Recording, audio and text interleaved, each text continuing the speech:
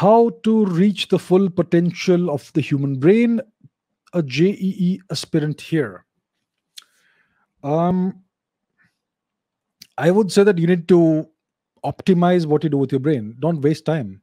Don't waste time on things that are not important. Um,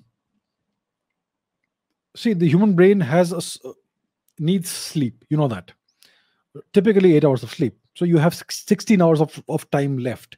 So to optimize the potential of the human brain, of your brain, use those 16 hours wisely. Use those 16 hours in a way that takes you forward in whatever direction you want to achieve. And that's by doing time management, energy management, and by not wasting your time on unnecessary and unimportant things. So yeah, that's how you would do it. I mean, I don't have the the silver bullet, the panacea that you do this and everything be your full potential will be unlocked.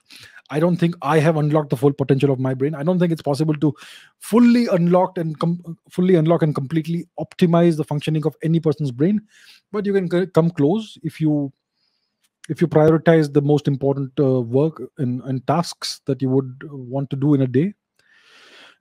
Some people make these long to-do lists, 15, 16 things to do in one day. It's not possible to work well that way. uh, One of the most important concepts is deep work. Deep work is something your brain is capable of doing maybe 3 or 4 hours in a day. That is like work at a very high level of focus and concentration. For that, you would need to cut off distractions, close the door, keep all the people out, make sure no one disturbs you, switch off the phone, or keep it in a different room, and focus on what is going to take you forward for 3 or 4 hours. That's called deep work. So that is one of the core concepts of progress and optimizing the way you work. So it's a bouquet of things that you can do, and everybody is different. So you need to find what works best for you.